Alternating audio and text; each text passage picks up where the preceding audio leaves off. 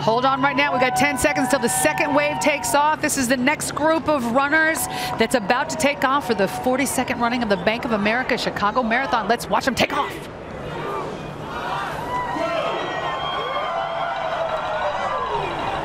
And they are off. I bet they've got those butterflies going as well. They've been ready to make it roll and get it going. A lot of people running for charity, a lot of people running for personal best, just achievements on their own. A lot of people make marathons something of a bucket list, and then they kind of get addicted, I think. Well, and a lot of people probably wonder, why do they do waves in marathons? Why do they send off 5,000 or whatever the size of the wave is and then wait a few minutes before the next wave goes? Well, first of all, it means that all these athletes get that experience of the start and the booming music and that sense, that atmosphere. But secondly, it spreads the pressure on the resources along the course, the water stations, the feed stations, and so on. And of course, the lead runners of this second group will gradually join up with the tail enders of the first group. Sure. So it just spreads the runners along the course in a nice even way, and they're not too bunched. And it's a lot for the spectators as well to see. It's good to see, keep it coming, keeping folks coming so people can get excited about them. Absolutely. All right, we have something special this year, guys. We want you to take a look at your screen. Yeah, you should be watching anyway to see if you can see any familiar faces in there. But we also have a QR code. This is a really cool code that you can put your camera phone on, the phone on your camera, point it toward the QR code. This will take you to the NBC Chicago app. Now, the NBC Chicago app will have this race continuously even after we go off the air at 11 o'clock, so you can watch a friend or a loved one that might be coming through. You can watch it all day long. We'll have a lot of great marathon content there. We've also got all your news and weather. If you want to check the weather and see how the wind is doing, that may affect one of your loved ones or a friend that you may have out there running. So all you have to do again is point the camera on your phone to the QR code. That will direct you right to the NBC Chicago app. We've done it here before. It's a really cool feature and a very easy way to get right to the NBC Chicago app. Tons of information and content. Tons of information. It's good stuff. So excited. Look at that. There's still thousands and thousands to go. We do have a third wave to come as well. I love this right here. I do. I love it too. Just the humanity of it. This is when you start seeing, you know, all walks of life. Yes. You've got, you know, your moms and your dads and your grandmas and your little ones, and it's a beautiful thing. It really is. All ethnicities, colors. All ethnicities from all over the world. Again, we have all 50 wards represented. We have 29 neighborhoods that they get to visit. 135 countries. And 135 countries. 50 states. It's amazing. Absolutely cool. And 1.7 million spectators cheering them along the way. Marion knows them all. Each one of them, personally. All right, so our elite runners, you guys, let's talk a little bit more about the water stations as we went through. What exactly, because all of these elite runners that are running, they're picking up their specific fluids. There's something particularly that they're going And they're very deliberate with it. Well, the elite athletes handed in 8 bottles last night. They're refrigerated overnight, and those 8 bottles are spread out along the course at the stations every 5K, about every 3 miles. They get a personal drink. Yeah, and what we saw at that water station is we saw Galen Rupp get stretched out, and I'd like to hear from Todd to see what's going on there, because it looks like Galen has dropped from that lead pack. Todd, can you hear me? Yeah, you know, about a mile ago, he was looking back to see if there's anybody else he could run with, and then it just like the band broke, and now he's in 9th place, falling off the back of this lead pack. We've got a pack of 8 now with Mo in there, but Cherono's in 2nd of the pack. He's taking the lead, but most of the time so far through 7 miles, which is 2:04 pace, Chumba's really done a good job. You know, I was looking at Chumba's stats, thinking about this is his 20th marathon. He's averaged 2:07 over those first 19. He's really looking good right now. Kuroki's in there, and Cherono is now up with the 2 pacers and looking really comfortable.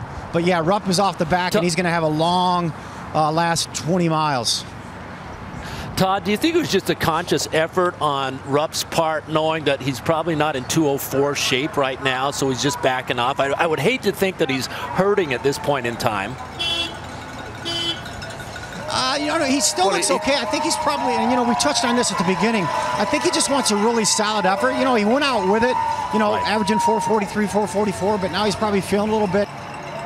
And he probably wants to finish this thing with a good effort going into the Olympic trials. But he is going to be solo the rest of the way.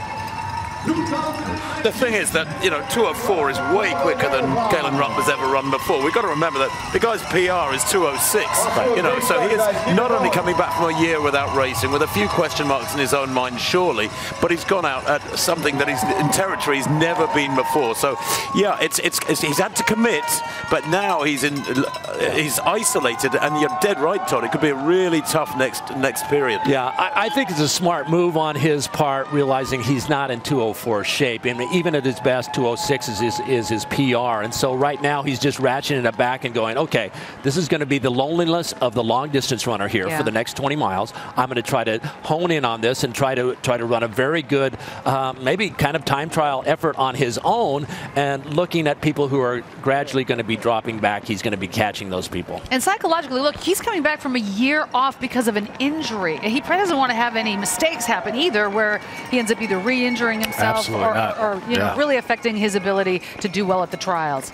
And he even alluded on Friday to the fact that his training was a little unorthodox because of the health issues that he's experienced. Makes sense. Yeah, masses of swimming, tons of hours in the pool, where you're obviously you're sort of simulating the running action, but there's no weight-bearing stress. Right. The best thing for Galen to do today is just have a nice, solid effort, kind of leading the way for the U.S. Olympic trials coming up in the end of February. If he can run in the 2:10 range, I think he would be happy with today's efforts. I think you're right. All right, let's stay with us now. We're going to check back in with the runners when we come back from the 42nd running of the Bank of America Chicago Marathon. Don't go anywhere.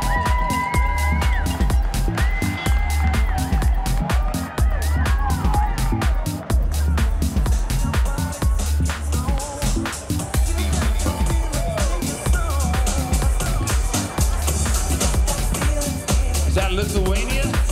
Yeah, over 100 countries from around the world.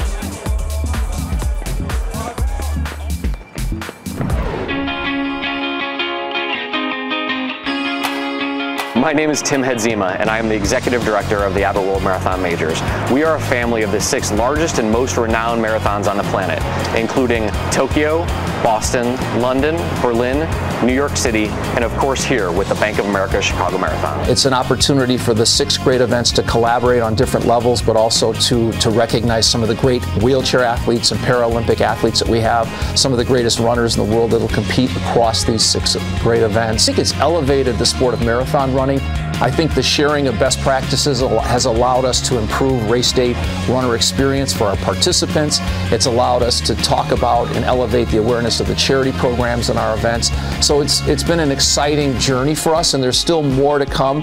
This year, Series 13 will begin in Chicago. The series offers a way to recognize the achievements of both professional and amateur athletes. Our professional athletes compete for the top spot on the leaderboard and a share of our $820,000 prize purse. Series 13 kicking off in Chicago is a big deal for us. It's the home of Abbott, our title sponsor, and to move the kickoff of this season 13 with the wheelchair athletes and everything that's going on with what's going to happen on race day and the field that we have, it's going to really, I think, launch Series 13 in a really unique way.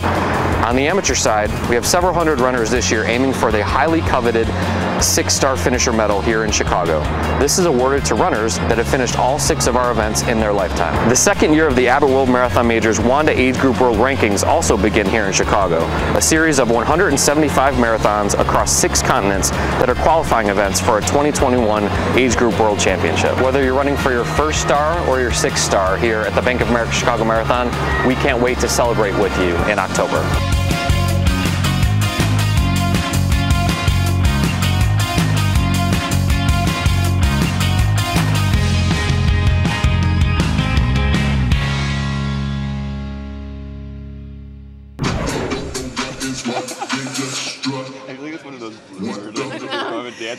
Welcome back to our coverage of the 2019 Bank of America Chicago Marathon. I'm Kai Martin, on course in Boys Town, mile 8, the best aid station.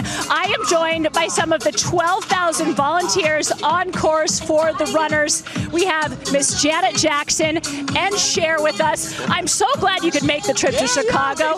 First of all, what is it like out here and the attitude attitude as we get ready for the elites to come down? I love my fans. I'm so thankful for all of them. They just bring such good energy, and I love you all. Love you all. What is it like to provide that extra spark to the runners as they come through? Does it give you an extra spark? That's why we do this. I mean, they're coming around, and we just want them to feel like they're having a good time and getting an extra spark, like you said, and giving whatever we can do to help get them through this, because that's pretty awesome. They're running something like this, so that's why we're here. They're still fresh at this point. You know, it's mile 8. They're taking their Gatorade. Do people dance with you as they run? Yeah, there are a lot of dancing and a lot of selfies. We have to stop mid-routine sometimes and do a selfie, and it's so much fun because they get that memory for the rest of their life. Thank you, Cher. Thank you, Janet. How many years have you been volunteering here? 4 for me. 3 for me. You find people come back again and again, part of this community? Yeah, we love it. We love seeing familiar faces, and it's just such a great group of people out here. Really, really grateful for them. Thank you, Janet. Thank you, Cher. Gosh, we have so many celebrities out here. We have Britney Spears. The elites should be coming through any minute. Here they are. Take a look. Marion and Siapa. There's the motorcade. They should be coming through any moment. And there's some news happening, actually, as we speak. Tim, absolutely. Mo Farah dropped back maybe 30, 40 meters from this lead group. The pacemakers are unrelentingly sticking to a tempo of around 2:04, 2 hours, 4 minutes, 20 seconds. They're heading, you know, we knew they would try and go for 62 minutes at halfway.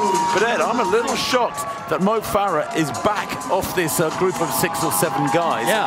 I don't know if he's going through a bad patch or what, but and is that Abdi Bashir, his training partner with him with the yellow arm sleeves.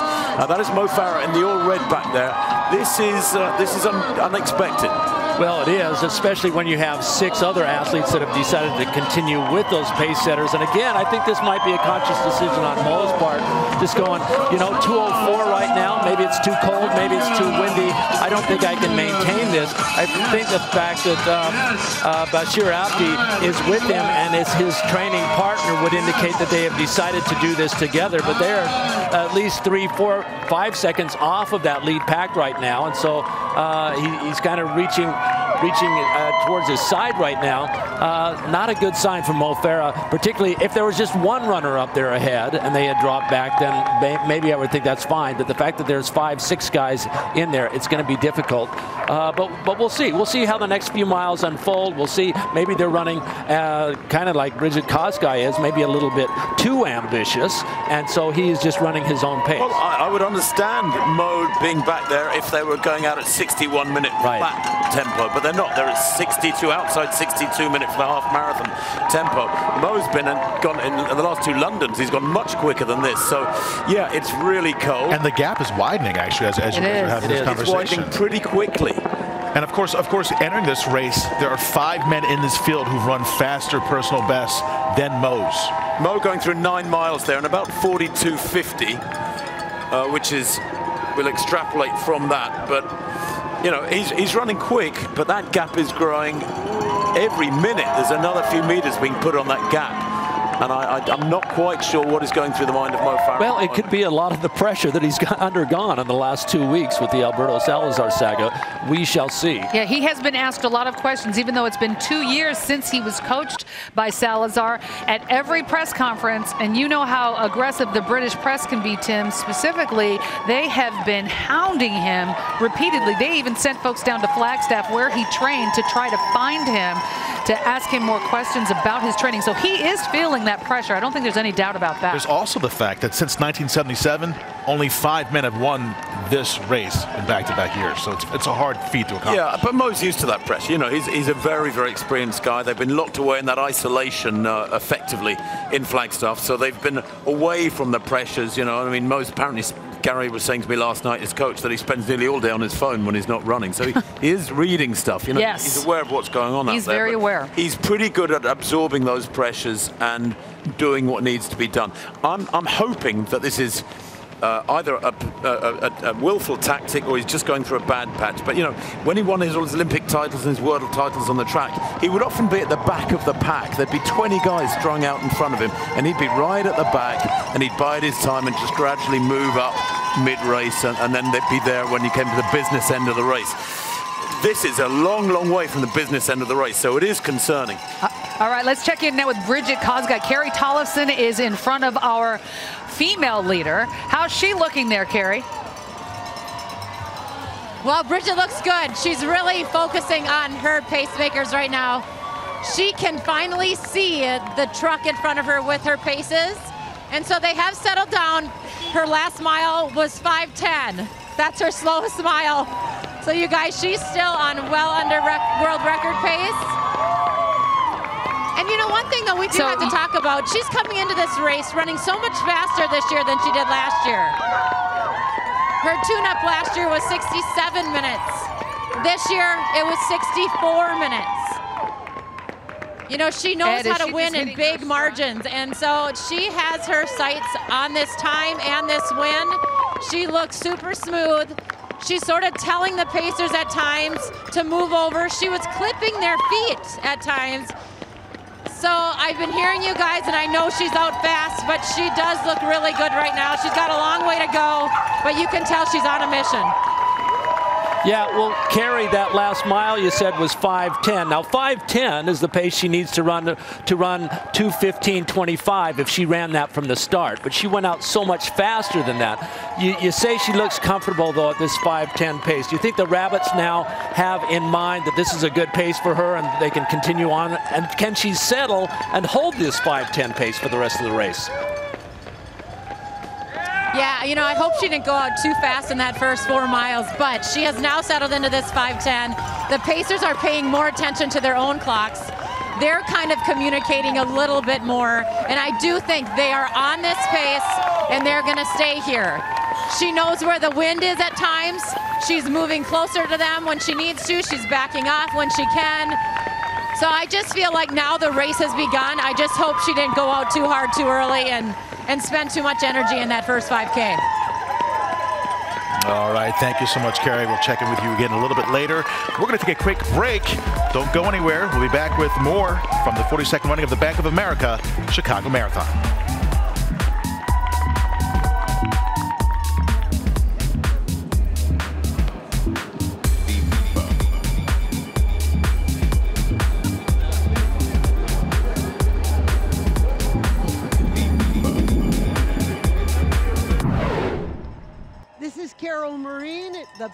This is Carol Marine at the Bank of Chicago Marathon. We are at mile marker 10.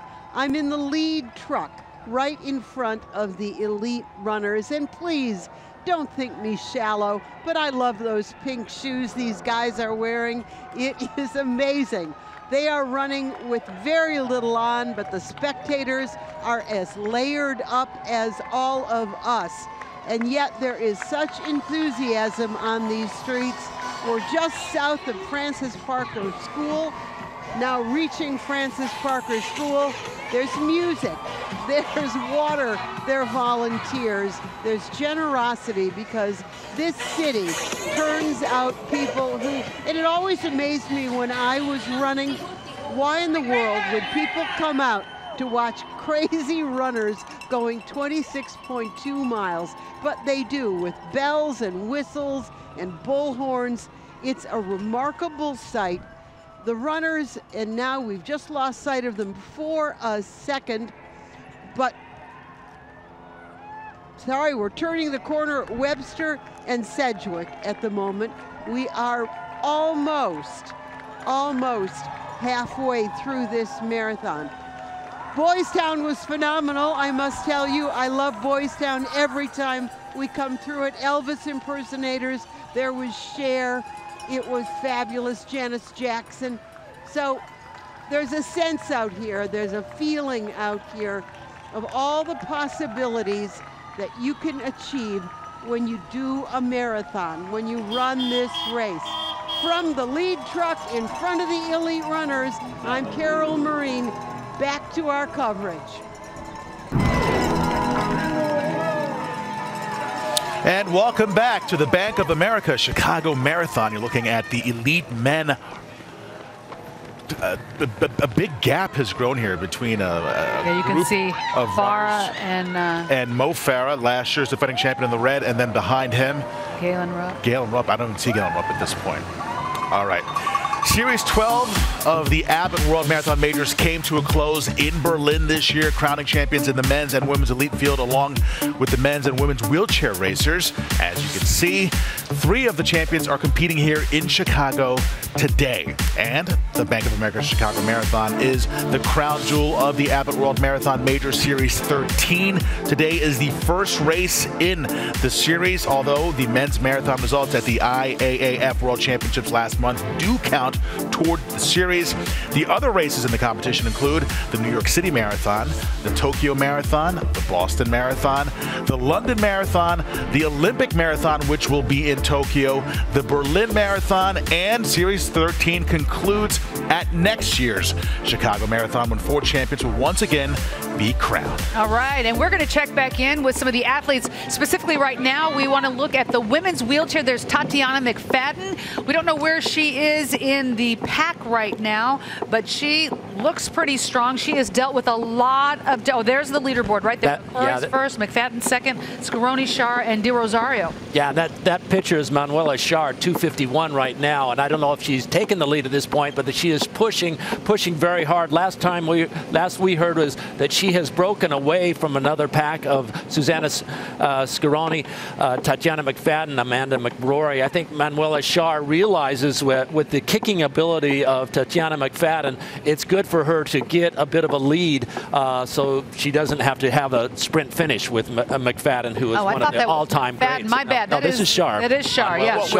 What we have to remember is that Manuela Shar holds the world record, you know, on a fast, valid course. She has the world record. This is a fast, valid course, so it absolutely suits her strong points. You know, Tatiana McFadden, really powerful. She's probably good on hills, maybe better than Shar on the hills, but there are no hills on this course. So Shar here playing to her strengths. And if somebody adopts this tactic, you know, wheelchair racing or in able-bodied racing, these guys go flat out. If somebody goes flat out, there is no tactic you can do to contend with that. Yeah. Right. What are you going to do? Rugby tackle them? I mean, you can't pull them wrestle them to the ground. They're gone. You wonder. And she does look like she's by herself right now. Yeah. All right, let's check in with the men's elite field. Who's up? You got Karokai there. I can't see all the names, but what's the pace? What pace? Chumba's up front. He was our Chicago Marathon champ back in 2015 and has run 2:04:32 when he finished third. So he's looking very strong. Pack of 6 guys that you would think would be in there. Again, we have 6 that have run under 2:06, and we've got a couple in that pack who haven't run quite that fast, but they're taking advantage of just an ideal day. I don't think the wind is as heavy as we had initially thought it might be. So just great conditions. And there in the back, just making that turn, we see Sir Mo, and look at that. Galen Rupp has hooked up with them. That's great. But these 6 fellas, you know, they will be aware that Mo Farah has dropped back off them. I'm sure they will have had the odd glance back at, they've done corners where you get an opportunity to look, to check across, and they will not want to let up here. This is a major point in the race where Mo Farah to have dropped back by, what, 100 meters maybe? But well before halfway. I mean, 53 minutes on the clock. They're not going to be at halfway for another 8 or 9 minutes.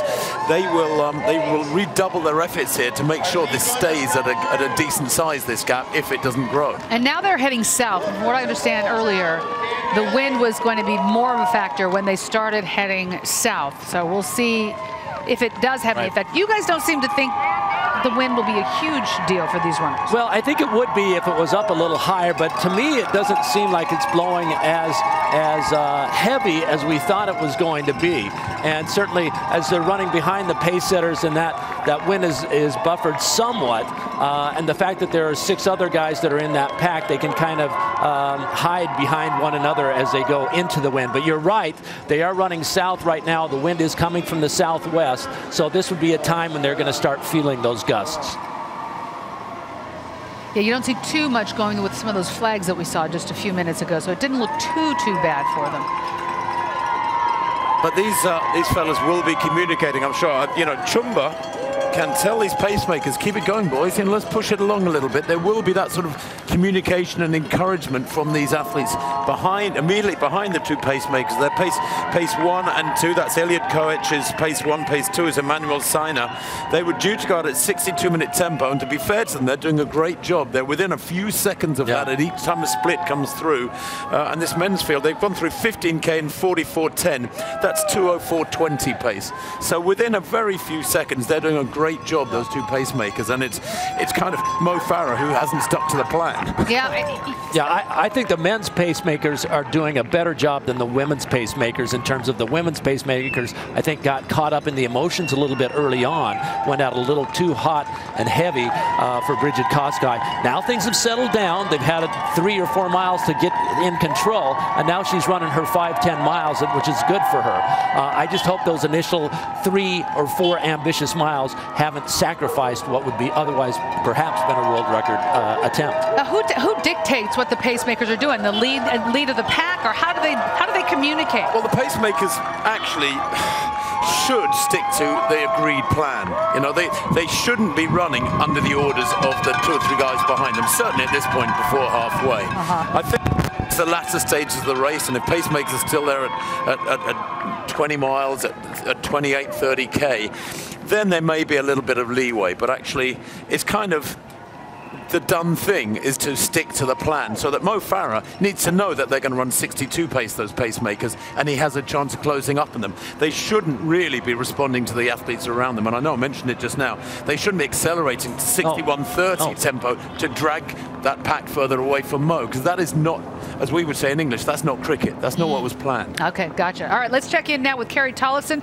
She is in the moto following our leader on the women's side of the race, Brigid Kosgei. How's she looking now, Carrie? She looks the same, you guys. She's just, you know, clipping away. But she did run a 5:15 last mile. The Pacers brought it down a little bit. So we had a 5:10, 5:10, then a 5:15.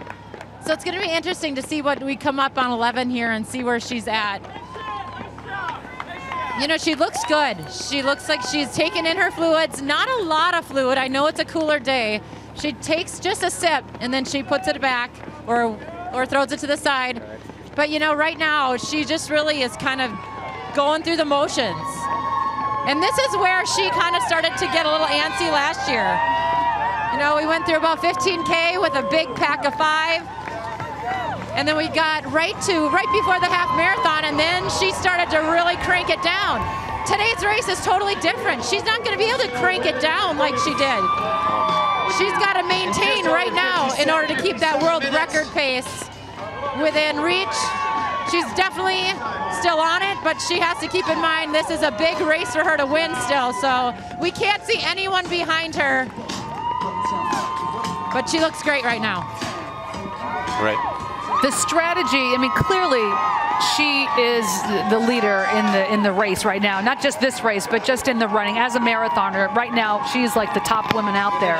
The strategy, because we've seen her over the years, but lately, the last few races, she's been dominant. Well, she has, but you know, she was 50.58 at 10 miles. Paula Radcliffe and her world record was 51.48. Okay. So she is 50 seconds quicker than Paula, nearly a minute quicker at 10 miles. Carrie made an excellent point, though, in that most of her major marathons in the past, she has negative splitted, meaning she's come back a lot harder the second half than the first half. Now, she's not going to be doing that today because she's gone out way hard in this first half, and it's going to be tough for her. And that was your concern initially. That was my concern initially, and I'm wondering if the fatigue level will allow her to even run close to what she ran over the first half. Or is this part of her plan? I don't think it's part of the plan. I think the pace setters maybe got a little too ambitious early on, and because she has been such a great fast finisher, I would have thought that she would have wanted to at least run an even pace. She's not wanted to run a positive pace, which is where you go out too hard, because then you just hurt that much more because you're in that pain zone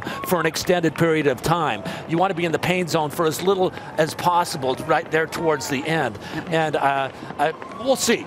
She's a tremendous athlete. I hope that she can pull it off. If she does, it'll be monumental, though, having gone out that hard that first 5K. It will. All right. Don't go away. Lot to watch as we are watching the 42nd running of the Bank of America Chicago Marathon. Stay with us.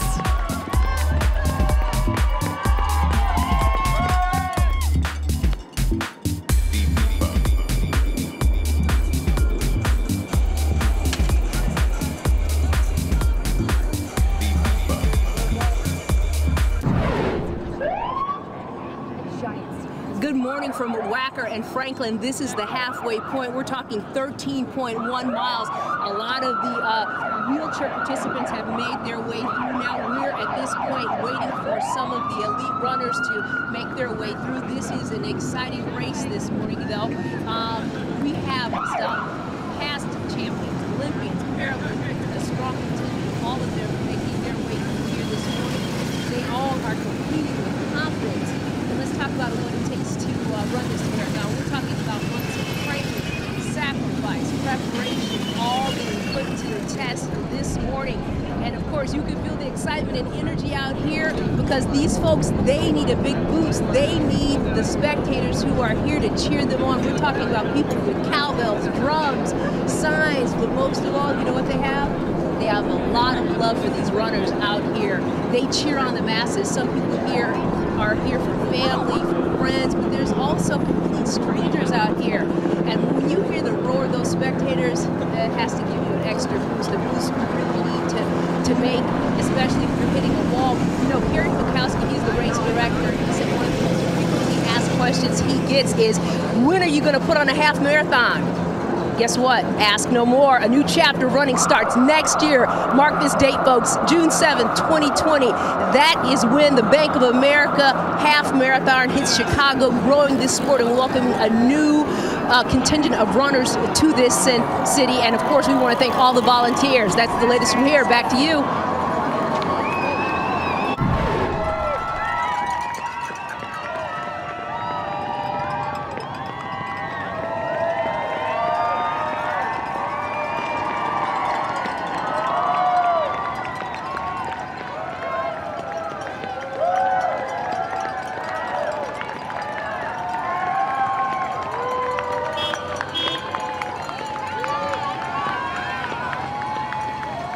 Welcome back to the 42nd running of the Bank of America Chicago Marathon. You got a split screen there. These are your leaders. Bridget Kosgei on the right, all by herself, doing well, although Ed has said she came out a little fast. We'll see how that all turns out. And then the men, this pack has thinned just a bit, but we've seen these same 6 gentlemen up in front for a while. Well, we have, and the news on Mo Farah, for those who are concerned, I'm sure there's plenty of you out there, is that he is 31 seconds back. I mean, that is 150 meters. He is a long, long way back. You can see Chumba there is right on the heels of the pacemakers. You can see Bidan Kuroki, who's more of a half marathon specialist, but is becoming a great marathon. Chirono, Tura, trying to identify all 6 of these fellas, but they are, you know, they're trundling along at a good steady tempo. 20K 59.01, Ed. They're still on 2:04.30 pace. 2:04.30 pace. They've got a good rhythm, and these men, although I think only Chumba has run faster than that, 2:04.32. I think they're feeling good about themselves right now. I think they came through a half right about 1:02, and so continue to roll along. I like the fact that there are 6 of them there working together. We're down to only 1 pace setter, though. We would have liked to have seen 2 pace setters up there. That's Edwin Kowich, who is one of the, actually is a very accomplished 10K runner and has run very fast times, 1 hour for half marathon and 2:07 for the marathon. All right, we want to check in with Regina Waldrop. She's at the halfway point. Regina, I understand the elite men just passed you. How'd the crowd take that in? Of course, they went crazy, Marion. The excitement, the energy, it is here at the 13.1 mile. The elite runners, they mean business. They had their game faces on as they passed us. They're pacing themselves. This is going to be an exciting race. Of course, as you mentioned earlier, we have a strong contingent of past champions, Olympians, Paralympians. They are all here competing this morning. This is so exciting for me to watch. And of course, everyone out here competing with confidence. But let's talk about what it takes to get here. We're talking about months of training, sacrifice, preparation, all being put to the test today. But of course, you know what gives them that little edge? Having the spectators out here. They are here cheering on the masses. We're talking family, friends. They're talking people with horns, cowbells, drums, signs. They have a lot of love for these runners. And of course, we want to be out here with them and we cheer them on as well. Back to you guys in the studio. You're absolutely right. Chicago really does come out for the runners, every one of them. People, even if they don't know someone in the race, take the time to come out and cheer them along. We really do have a fantastic city here and one that supports this wonderful race. And we're going to head back to the start, get a look at this start line. This is our third wave of runners. How excited must they be right now? They have been waiting the longest to get their opportunity to get across this start line. Tim, you made a really good point. This is a chance for them to feel that start. So why shouldn't they get that opportunity? This is a big day for a lot of folks. They're taking off in 5, 4, 3, 2, nope. I'm wrong on my count, but here they go. And now I don't know about feel the atmosphere. I'm concerned about whether they can feel their toes. It is cool. They've been out there for 3+ hours waiting for this. They really have. But, you know, the adrenaline and the excitement and the crowd. Maybe they got some crowd warmth as they were waiting out there. And I just love to see all the different folks, all the different walks of life, all the different members of the community of Chicago, every single ward represented. Stories. And the people who are interconnected and connected with those people running. It's amazing. You're right. There's so many amazing stories. People running for other people, people running for personal reasons, just for themselves. People running because they have charitable aspects. Oh yeah, well, there's a lot of money made. $2.8 million raised for charity last year. 22.7. Oops, my bad. 22.7. 7. A little bit more. Just a little bit more. We don't want to shortchange it all. Maybe it'll be 2.8 this year. All right, take a look at your screen, folks. That's the QR code. This is a really cool feature we have this year. Just point the camera on your phone to this QR code, and it'll take you directly to the NBC Chicago app. So if you have a friend or a loved one that's out there running, even after we've gone off the air at 11 o'clock, on the NBC Chicago app at NBCChicago.com, we will have the finish line streaming. So all you have to do is get the QR code, and you can watch until the race is over, all the folks coming through. There's also great marathon content. You can keep track of what's going on with the weather. We'll also have the latest news and sports, whatever you may need. It's a super cool feature, and all you have to do is point your phone, the camera on your phone right there, the QR code. It'll take you directly to the app. I love that feature. It really works quickly. It's a very efficient way to handle it. By the way, 12,500 runners are running this for the very first time. First-time runners, 12,000 people. Got the bug, got the energy. They saw us last year. They heard Tim and Ed. I love it. Do it. All right. Let's go back to the race now. Bridget Kosgei, again, all by herself. And Ed's concern here, did she go out too fast to start this race? That's what we're watching to see. Well, she came through 20K in 1:03:27, which is about 2 hour and 14-minute pace, which again is ahead of world record pace. That world record pace, again, Paula Radcliffe, 2 hours, 15 minutes, 25 seconds, set way back in 2003 in London. That's 5:10 per mile, but her pace has slowed substantially from those open 3 or 4 miles. Now, hopefully she's just settled in now. She can ride this pace and then hopefully finish fast as she has done in the past. And it looks like she's got a nice steady rhythm going, and I like the fact that she has 2 pace setters right in front of her to block the wind. Well, the men were 62.14 at halfway, right on schedule. She should be pushing halfway about now, but she's got those gaps, you know, Yeshane and Burka and Sainer and Waitman all running very, very quickly. I mean, Yeshane was on 2:15 tempo not very long ago, so the way they've been dragged out has been astonishing, and they're all running at PR tempo. So I don't know. I still think she's overcooked it. I think she will pay for those early miles. The trend in her recent races, as you've said, Ed, is that she will run negative splits and accelerate through the second half. But how do you accelerate off world record tempo? We shall see. We'll keep an eye on her. Right now, we want to send it back to Carol Marine and check in on how it's looking as she makes her way through the course as well. Carol. So, Marion, we're right now doing what we like to call the Chicago Marathon food run. We're just past Greektown for the first time, where flaming Saganaki was invented. Can you say Opa? And about 3 miles will be in University Village and Taylor Street, home of fabulous Italian food. If we could, we'd stop for a lemonade and an Italian beef. The NBC5 coverage of the 2019 Bank of America Chicago Marathon. We'll be right back.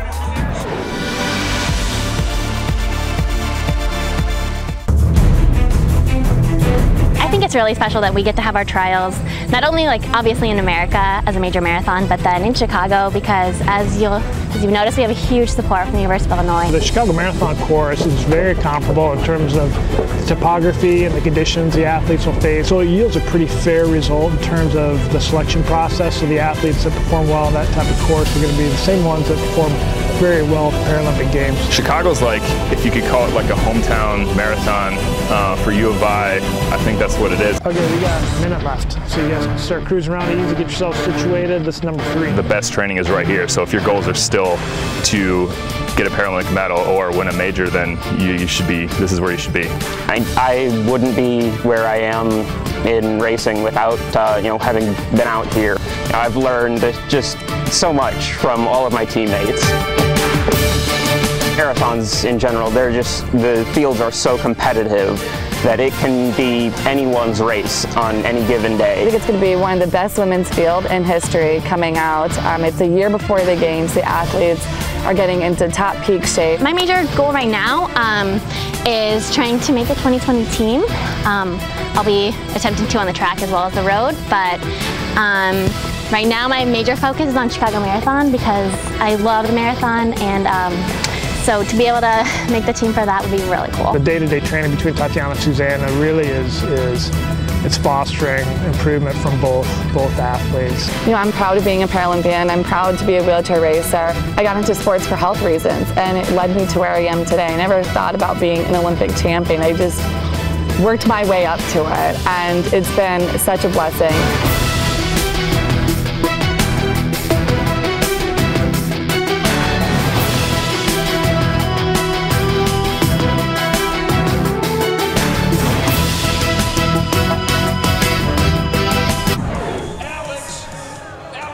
Welcome back to the 42nd running of the Bank of America Chicago Marathon. Look at that mass of folks. We love to see everybody come out. 45,000 runners have come to a start line here in Chicago to be a part of the Bank of America Chicago Marathon.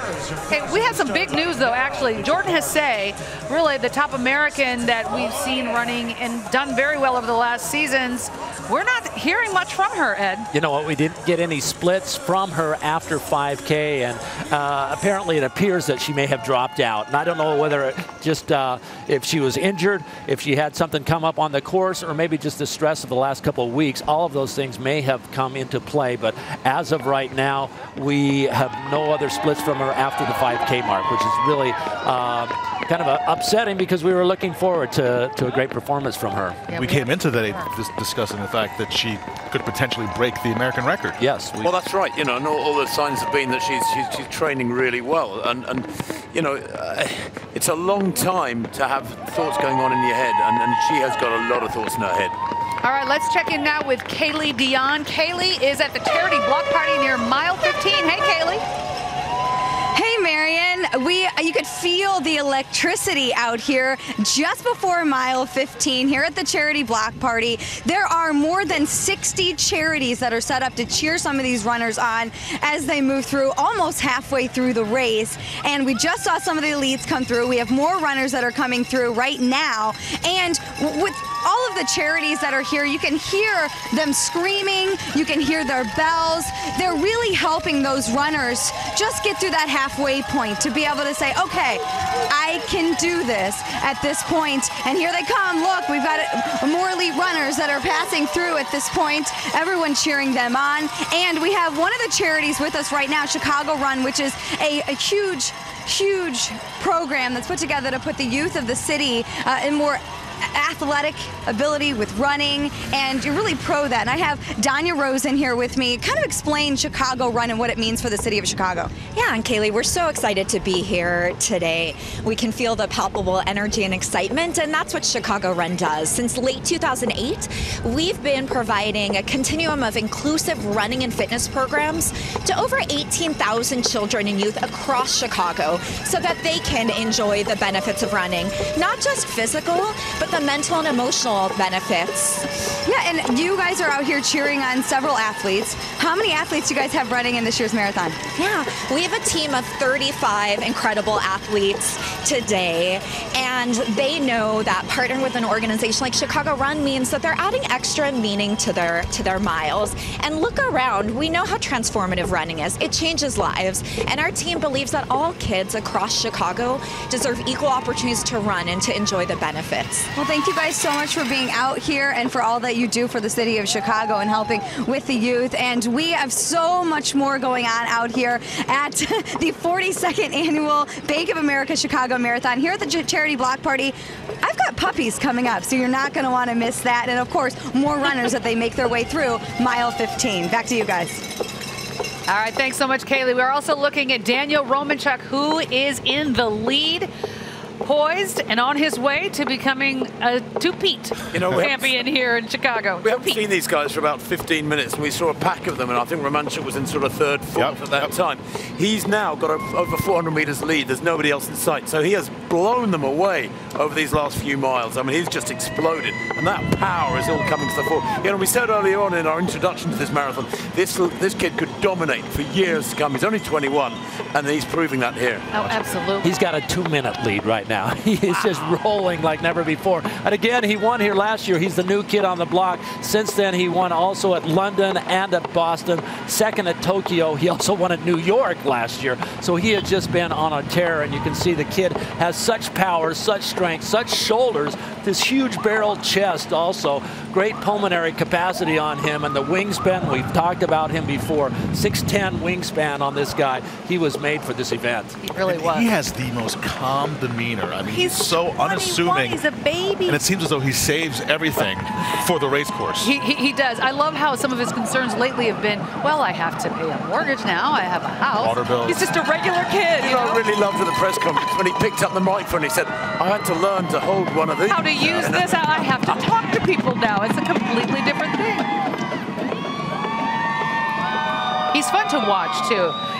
When you get, you learn more about him. He's just fun to watch because you know how unassuming he is. But he's such a power. It's like these two personalities. He's the beast. He's the Clark Kent. That's a good way to put it. With the glasses, he's bespeckled and everything. And he's amazing now. And I love the University of Illinois program. It's such a strong program, and it builds such confidence in the lot. I mean, you can see. Harry Potter, was that name on the, on the roster? Yeah, he's a rock star. He's great to see. And he's from Maryland, but I saw him at the press conference right before, and I said, well, we're claiming you now. Anytime you spend any time here in Illinois, you have been claimed. It's good to see him do well. And he should be crossing pretty soon. He should be getting close. I'm trying to get a sense of where exactly he might be. Well, the he's almost at the turn. He's almost at the turn at Roosevelt. Well, the record goes back to 2010. You know, they started really fast. Then there was that midsection where I think they were in the wind maybe, and they were watching each other quite a bit. Need to check on the time that they're heading for in this wheelchair race. But I mean, the speed, the power he's generating here, and I really like that flexibility in the shoulders. The rhythm he's developing is astonishing. Yes, and they built in a 40K preem in here, kind of a sprint, to award them extra points for the World Marathon Majors. I think they got an extra 8 points for whoever takes that. The thought being to be a group of guys and be able to sprint at that point and put some action in there. But he's all on his own, and he has certainly taken that preem at the 40K point. So he'll get some extra World Marathon Major points for taking that. He probably won't need them. I mean, the rate he's going. No, it's a little redundant at that point. Share those points. Just clear up that time. Apparently he's heading for something just outside 1:30. So because of those deliberations in the middle of the race, he's nowhere near record schedule. But do you think it's going to come? Of course it is. One of these. Eventually, of yes. these years. The record, what, 1:26.56, and that was set back in 2010. So it's a ways back by Heinz Fry, the gentleman that you mentioned. Who's now north of 60, but I mean, up until very recent years, Heinz Fry has been like the great mentor for this generation of wheelchair racers on the men's side. Yeah. Here he goes. This is the turn onto Roosevelt. Tim, you're going to call this as he makes his way back down Columbus Drive. This is always so exciting. This is the last little hill on the course, too, and so those chair pushers have to work a little bit harder going up this, God, I wonder and then they'll make that turn right now. How you feeling? How you feeling? He's such a big guy. You know, you build up momentum, and of course you generate that momentum and that acceleration.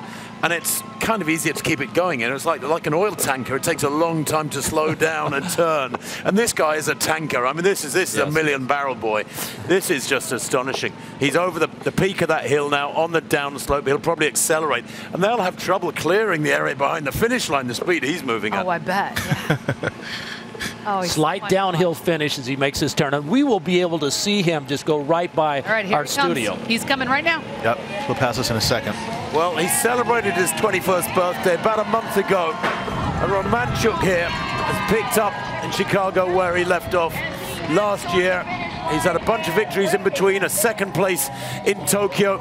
Clears that bump safely and heads for the line to retain his title. It has been an astonishing performance from Romanchuk. He has blown them away in the final quarter of this race and cleared daylight behind him as he wins the 42nd Bank of America Chicago Marathon and kicks off Series 13 of the World Marathon Majors in spectacular style. Usually where we see sprint finishes with 3 or 4 guys close together here in Chicago, that put him a class apart. He is so dominant now. It's so, and to see him so far ahead. Certainly a legend in the making, for sure. We're going to see him for years and years. This is the beginning. PR for him for this race by over a minute, I've been told. So on a windy day, just absolutely phenomenal for him. I keep looking back to see when the second place finisher. I don't see anybody. Well, he's got to be getting used to this at least, even if he's still learning to hold a microphone. Well, he had a 2-minute lead, and he worked on most of that over the second half. So just a phenomenal, powerful athlete. Very happy for him. Okay, so we're not done yet. We have a long way to go. So much more excitement. We've got the women's wheelchair finish coming. We'll be back with more of the Bank of America Chicago Marathon. Don't go anywhere.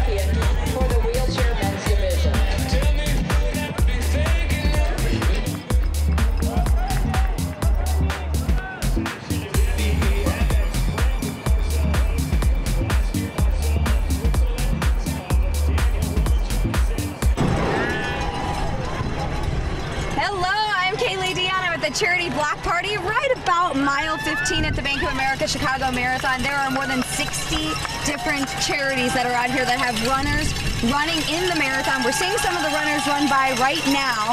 And I went ahead and got me a friend that was a little bit closer to my height. This is Elijah. Elijah, how old are you? 6 and I'm 7. You're 7? And you can see by looking at Elijah's hat that he's with Cal's Angels. It's one of the charities that are out here along this strip cheering on some of the runners. And it's a pretty big program. Can you tell me why you're here? I sort of forgot though. You have a couple people that are running this race for you, correct? Yes. What's their names? Austin, John, and Bridget. Austin, John, and Bridget are running on behalf of Elijah because you did what? Beat cancer. Wait, I need you to say it louder. I can't hear you. Beat cancer. Yes. Elijah beat cancer. You were diagnosed with leukemia at 2.5, and this past year, you beat it, and you are an inspiration for many runners out here, including the 3 running on your behalf, and that is what Cal's Angels does, and they have about 50 runners out here that are supporting several different children that have been fighting cancer. Thank you, Elijah. You did great. Give me a high five. And we have so much going on here. You can feel the electricity of all the different people cheering on these runners as they pass through here. It's a really important mile marker because it's halfway. And in your mind, you're halfway there, but you just need that little extra push. And that is what's going on here at the charity block party. We're going to have much more coming up throughout the show. Back to you.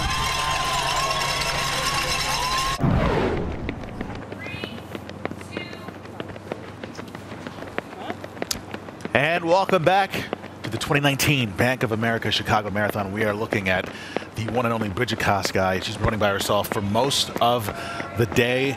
The concern here is whether or not she went out too fast. Well, last we were told she came through 25 kilometers at 1 hour, 19 minutes, 33 seconds. That's still 2 hours, 14 minutes, and 16-second pace. That's still ahead of world record pace. But remember, she was way ahead of world record pace earlier on. So the question is, how much has she slowed, and can she continue her momentum going? Well, 2:14 tempo. What she has done, and she's well past halfway, she's built up a big cushion behind her now. Now, I don't know, Carrie Tollefson, if you can hear us out there on the bike, and if you can see any expression on the face of Bridget Kosgei, has she shown any signs of strain yet? You know, she looks really good right now, Tim, but she did go through still a minute faster than what Paula Radcliffe went through 25K when she set her world record. So she's still doing really well. I don't think she's quite as comfortable as she was, you know, a few miles ago. But listen, she'll go through, she'll run 5:09, 5:09, then 5:12. And then she'll do 5:09, 5:09, 5:14. So I'm not quite sure if it's the pacers or if it's her, but I do think that she's locked in right now. She's starting to show her teeth every now and then. Her eyes aren't always up. Sometimes they're kind of creeping down. And I find that when I see a runner at this vantage view, I see their eyes drop, and that kind of worries me. But right now, she looks good. She's got a really good rhythm. Her arms are where they should be. Her legs, her knees are coming up. Her feet are coming off the pavement. She looks smooth. But there are those glimpses of, is she starting to falter when she has those slower miles? But then she pops right back on pace. Well, we'll see what happens. So, we know me, that she's she on looks Jackson right now.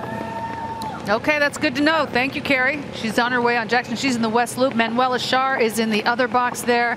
She has pulled away from the pack, and I can't tell exactly where she is, but she is quite a ways away from the rest of the pack that's right behind her. And she's been dominant lately. Now, we did wonder about Tatiana McFadden maybe making a run this time around, maybe getting stronger because she has not been as strong the last few years after injury. But Manuela Schär has had a lot of wins under her belt now. She knows how she needs to win. She knows how she needs to race, presumably. Well, she's won every World Marathon major race. She's got 7 in a row going, in fact.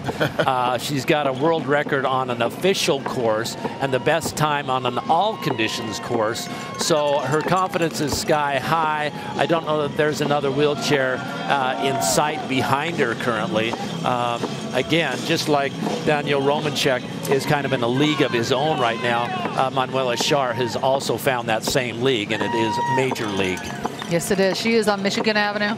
Just taking her way to Old Roosevelt. Just to explain to people the World Marathon Majors, there are 6 venues, 6 races in the annual cycle, but actually there's 7 races in a World Marathon Majors series, because if Chicago starts this year's series, Chicago next year will still be in this series. It'll be the end of the series. So then you get 6 plus 1, so 7 to each series. And then, of course, next year, the following race after Chicago, which is New York, will be the beginning of Series 14. Right. And then you also add in, don't you, the World Championships and the Olympics. Absolutely. Now, the conditions, you were talking about earlier that she has done well on hilly conditions. Well, she's done well on all conditions lately. You know? Right. There's not. But she's pretty much doing. You're right. There's not a condition that she doesn't do well in. And Heinz Frey is the one who is her mentor, the one who she works with. And she's got a 2-minute lead at this point. 2-minute lead. And I think Tatiana McFadden is in that pack a couple of minutes back. But a nice, comfortable 2-minute lead. She's past the 40K mark at this point in time, so she's getting very close to finish it well. She would have also got that 40K premium that was there for a sprint, but again, she's been doing her sprinting since the halfway mark.